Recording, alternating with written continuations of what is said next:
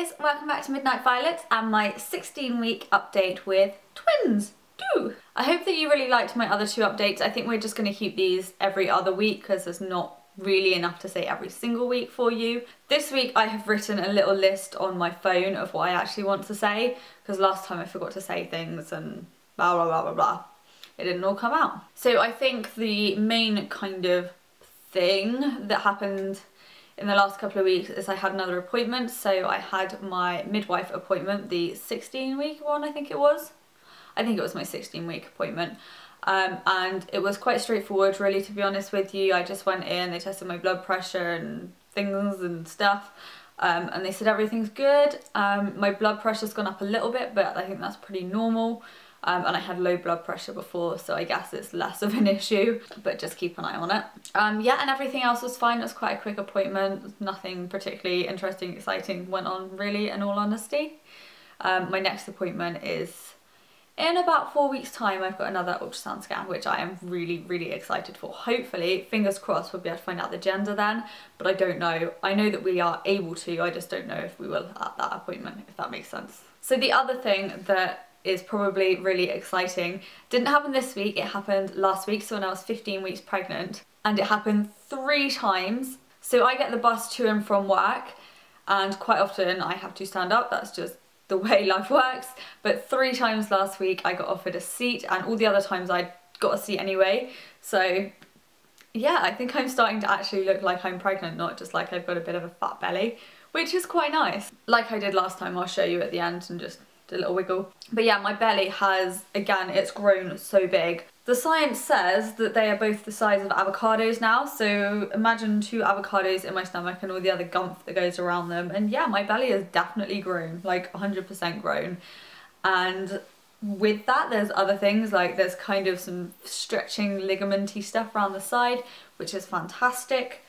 And I seem to have developed really dry skin, but a little bit on my face. I think I was saying it to someone the other day, but especially on my stomach. I think it's just because it's stretching so much, it's just making it really dry and flaky. It kind of looks like I have dandruff on my stomach, which is disgusting, but I am trying to use nice hydrating moisturising things on it to try and calm it down and moisturise it and hopefully prevent stretch marks, because my stomach is so itchy as well. It's I'm sat here like trying not to itch my stomach. So I think now's probably a good time to actually share with you the products I've actually been using on my tummy. I think some of you are probably quite interested on that. So I'm probably like high maintenance here, but I've been using 3 different things. So the first thing that I've been using is Lush's Dream Cream. This is not something that I'm particularly using to get the hydration or whatever out of it, although it is quite good at that. I'm using it as it stops my skin being itchy.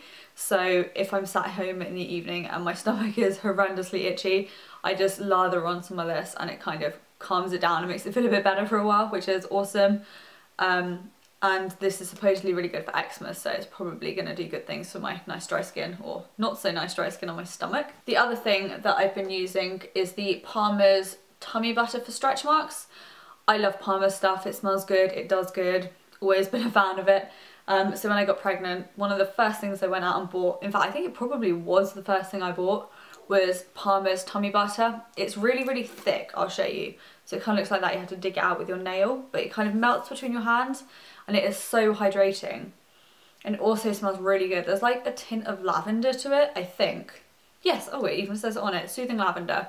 But I hate lavender, but I do like the smell of this, so if you don't like lavender, don't let it put you off. So this does stay quite greasy and slimy on your stomach, so I'm only using this in the evening and then just going to bed and kind of leaving it to do its thing.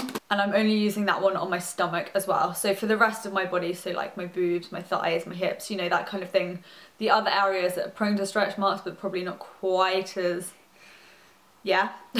I've been using coconut body oil. This isn't like pure coconut oil, it's just the cheaper stuff that you can get in Boots. I think it's about £2 for a jar like this. And again, it melts really easily, but this sinks into your skin really quickly. So I've been using this on my tummy in the morning when I kind of want to get dressed and put my clothes on and I don't want it to be slimy all day. And I've just been using that one all over as well. Those are what I have been using on my tummy for those that were interested.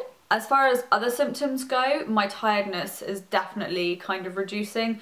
I actually went out today for, I don't know, about 4.5 hours like on my feet, and I didn't come home and go to sleep and like go walking around like a zombie, which was awesome. I went across to a vintage fair, so we went down to one of those and I bought an Alice in Wonderland book, and it's so cute. It's like one of those old school penguin ones. I should have brought it to show you, but I didn't. And then we just wandered around town. I got some fabric from Fabricland, and we went to Tesco's and we bought some petrol. All of the exciting things. But I managed to actually do it, which is quite, for me in the last few months, quite unusual, so I'm quite happy with that. And I also went out for dinner the other day with my work, so Big Boss took us all out to dinner, and then I came home and I threw up all my dinner, which was fantastic, but at least I did it when I got home, not when I was still out with my colleagues, because that would have been so embarrassing. Yeah, I wasn't happy with that. Let's not go into details. But I thought at 16 weeks this was supposed to be like going, so hopefully that's like the last of that. And then after telling you horrific TMI stories about vomit, I thought I'd show you something cute. So when I was in Tesco today, my husband saw these cute little furry onesies, they're like monkey ones, and kind of just had to pick them up, you know, so I thought I'd show you. They're so cute. We got them one each because, hey, they're twins, they need one each. These are actually newborn size, up to 1 month, but I think they're pretty big.